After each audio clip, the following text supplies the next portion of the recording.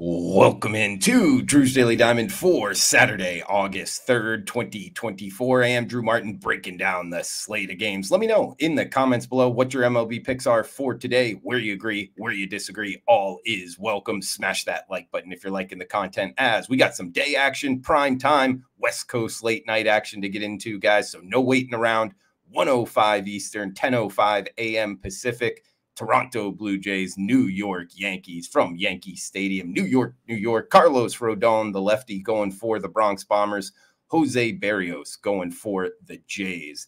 We get 8.5 as the total, minus 180. That's the Yankees as the heavy home favorite. 65 and 45 coming into the series, 20 games over 500. They were winners of 5 straight. They are down, as I'm recording this right now, to the Blue Jays in game 1 on Friday night. But guys, it's kind of the same theme we talked about last night.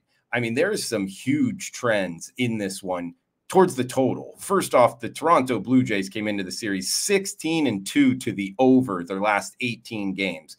That's going back since what, July 10th, 16-2 to the over. Hey, I think they actually just hit the over in game 1. So that's 17-2 the last 19. And we get the Yankees 8 straight overs now, 11 of their last 12. So if you're betting this under, I'd say watch out a little bit. Now, you could point to some reasons why they might not score as much. One being Berrios in his first start against the Yankees. He went 7 innings, 2 hits, 8 strikeouts. And his last time out, he went 7 full, 1 earned against the Texas Rangers. So, I mean, I guess that's pointing towards him having a solid start. But you need to note that wasn't the same Yankees lineup back at the end of June that it is right now. I mean, this is the hottest lineup in baseball since the All-Star break. #1 lineup overall, #1 lineup against righties, team OPS. And Carlos Rodon, the lefty going for the Yankees, 4.3 ERA, but his last time facing the Blue Jays, he got smacked around for 10 hits and just 5 innings completed with 8 earned runs. So they really got to him. I think they could get to him again here, and this Blue Jays lineup could put up a couple crooked numbers themselves. We're seeing it on Friday night. Both of these bullpens ranking bottom 10 over the last 5 weeks, shutting down their opponents. So, guys, 8 in the hook. I don't think it's heavy enough here with these trends. Let's go up and over Blue Jays and Yankees, game 1, Saturday. Next one up, an hour later, 2:20 Eastern. It's the St. Louis Cardinals, Chicago Cubs. Jamison Taillon going for the Cubbies. Kyle Gibson going for the Redbirds. Minus 120, that's the Cubs at home in Wrigley Field. No total out just yet. We had the day game on Friday, which the Cubs won 6-3. They've now won 3 straight, scoring 24 runs in their last 3 games. And they have Taillon on the hill. His last time out, he had a rough start, 6 earned in 4 innings against the Reds. And he has faced the Cardinals twice already this season. Okay numbers overall from a blimp's view, but he only had 6 strikeouts in 12 innings, so not missing a lot of bats. Don't love that facing the same lineup. And he's up against Kyle Gibson here, sub-4 ERA. He's had a pretty good season, back-to-back solid starts. He faced the Cubs twice as well, 1 good, 1 bad. The good one was in Wrigley Field, 7 innings, just 2 hits, blanking him over the full 7 here. Cardinals, top 10 lineup against righties? And the Cubs have struggled since the All-Star break, bottom 5 lineup in baseball. I know they've been playing a little bit better baseball, but I think it's a little wrong team favored here, guys. Let's jump on the Cardinals, listing Gibson as the starter, plus 106, risk 100 to win 106. On to the night slate. Up next, Queen City, to be exact, Cincinnati, Ohio. San Francisco Giants against the Cincinnati Reds. Hunter Green on the hill for the Big Red Machine, commanding a minus 130 price tag. Kyle Harrison, the lefty, going for the Giants. Total of 9 in this one. We're going after the total again here, guys. First off, sidewise, the Giants winning 5 of their last 6 coming into the series. Just 2 games under 500. But their starter, Harrison, man, this guy has been hot. Coming from the left side, he had 11 strikeouts his last time out in 6 2/3 innings, only giving up 1 hit. When guys strike out that much, giving up that only 1 hit, they're usually going to take money the next time around. But the thing is, he's up against Hunter Green here. Hunter Green has been hot as well, back to back to back, 2-hit starts. So giving up just 2 hits in each of his last 3, only 9 hits given up in his last 27 innings total. So This guy's as hot as they come right now, the Reds starter. And Harrison, I left this part out. His last 3 starts, only 2 earned runs given up total, not 2 earned runs in each, 2 earned runs the last 3, and back-to-back 1-hit starts. So 2 of the hottest pitchers in baseball right now. Cincinnati Reds offense hasn't been good really all season long. Bottom 5 across baseball by weighted runs created plus. Bottom 5 out of the All-Star break as well. So this total is 9 right now. I know it's a hitter's ballpark, but I don't think we get there. I think it's 3-2, 4-1, something of that nature. Listing both starters, we're going under 9, Giants and Reds. On to the West Coast up next, 9:38 Eastern, 6:38 local time, Southern California. It's the LA Angels hosting the New York Mets. Jose Soriano, the starter for the Halos. David Peterson, the lefty, going for the Metropolitans. Mets -125 road favorites, total of 9. Mets come in, 6 games over 500. They've been great on the road, 5 games over 500, whereas the Angels, they're 15 games under 500, and they're 10 games under 500 at home. So the Mets have been playing better baseball on the road.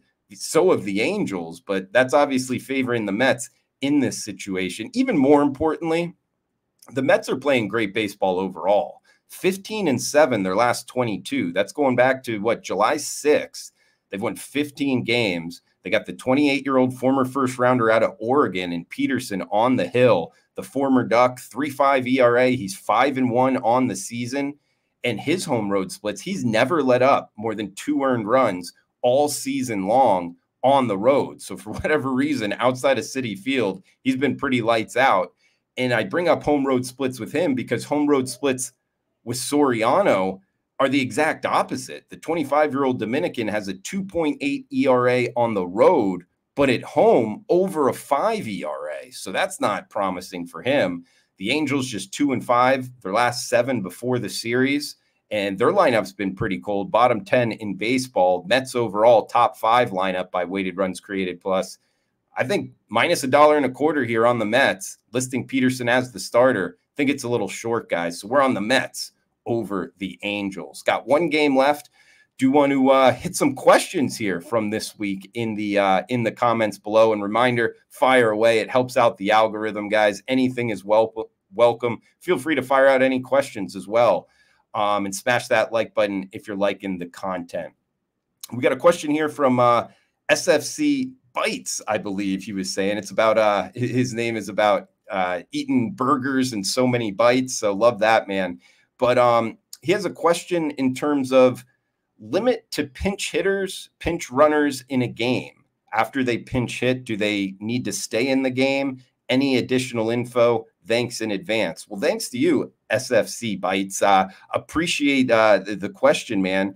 And a limit to pinch hitters, pinch runners. There isn't a limit in terms of how many you can put in the game, how many switches you can have. I will say this, though. There is kind of a roster limit of 26 roster players on the team for any game. And so if you keep pinch hitting and pinch running, you're going to run out of players. It's not like soccer where you can only have, 3 or 4 substitutions in a game. But it's also not like basketball or American football in terms of, guys can come in and out pretty much whenever they want. Once they exit the game, they can't re-enter the game. So therefore, with the 26 roster size rule, you're going to run out of players if you keep substituting. So that would be the only limit. But no, to answer your question, there isn't necessarily like a 1-for-1 limit on how many times you can do it. Also, I bring up the roster situation. For double headers, it goes up by 1 from 26 to 27. And that player, gets 1 day of service time and then is returned to the minor league roster the next day. He does get paid as an MLB player, by the way. But that's just for the double headers. And also on September 1st, they expand the roster to 28 players. So you might see a couple more pinch hitters, pitch runners in the month of September. Love the question. Also a question, do you ever cash out bets with the sports books accounts? And if so, when do you do it? like this question as well. First, I want to say, like, when you sign up for sports books, I'm a big proponent of take advantage of, you know, the free action that they give you, you know, like deposit 100, get 100. Always do that kind of stuff, guys, because that's just free money. And you don't have to like pass the bar, be a lawyer to just read the little hits that you need to hit in terms of getting the money out. Like if you deposit 100, get 100, but you got to kind of bet 1,000, which it all adds up. So over the course of the season, you're going to get to 1,000. I always take advantage of those. And in terms of taking money out, like if you're hitting a bunch of bets and you get it up, yeah, for sure. I mean, in the kind of global market, you know, the offshore sports books, I kind of have a rule of thumb. You know, I don't like to get into like 5 figures. I just don't want to like have to take a plane down to Costa Rica or something, go knocking on doors in Central America. But that's just kind of my rule of thumb. And you know, with the higher-ish interest rates right now, I'm not a big proponent of just leaving money sitting in a sports book account, but I guess that kind of depends on your own, you know, money handicapping, if you will. So, yeah, I would take money out, you know, if you need it, something like that. But I'm also a proponent of, you know, sports book betting is entertainment. So kind of have 2 separate accounts for that kind of stuff. But yeah, take money out when you can, for sure. Love the question there, FC Bets. And yeah, feel free to fire away any more, guys, as we got 1 game left on the Saturday card. It's the last game on the card. The Philadelphia Phillies, Seattle Mariners, 9:40 Eastern, 6:40 local time. We get Bryce Miller on the hill for the M's.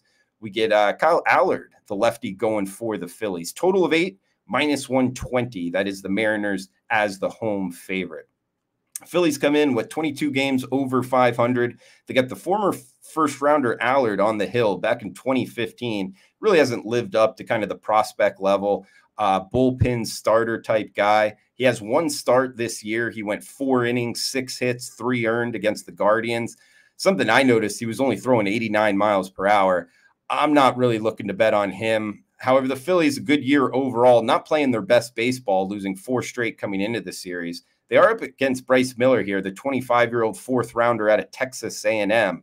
He's got some home road splits to the positive. He's got a road ERA 5.5 and a home ERA 1.88. 67 innings pitched in Safeco, only 14 runs given up. He only has a 238 on base percentage against. That's not a 238 batting average. That's even better than that. On base percentage, just 238 against. I like this kid, particularly when pitching at home. I know the Mariners offense hasn't been that great, but I would list Miller here, guys. Late night action if you're needing something. Plus that Mariners bullpen has been really good. So we'll go Miller as the listed starter, -120. That's the Mariners over the Phillies. In recap, we got the Mets -125 over the Angels. We get the Giants and the Reds under 9. We got the Cardinals with Gibson on the hill +106, and the Toronto Blue Jays, New York Yankees. We're riding those over trends, guys, up and over 8.5. If you're interested in premium picks, check them out. WagerTalk.com, experts page, Drew Martin, specials up and available. Comment below, guys. Smash that like button. Thanks for tuning in. Cash those tickets. Enjoy the weekend.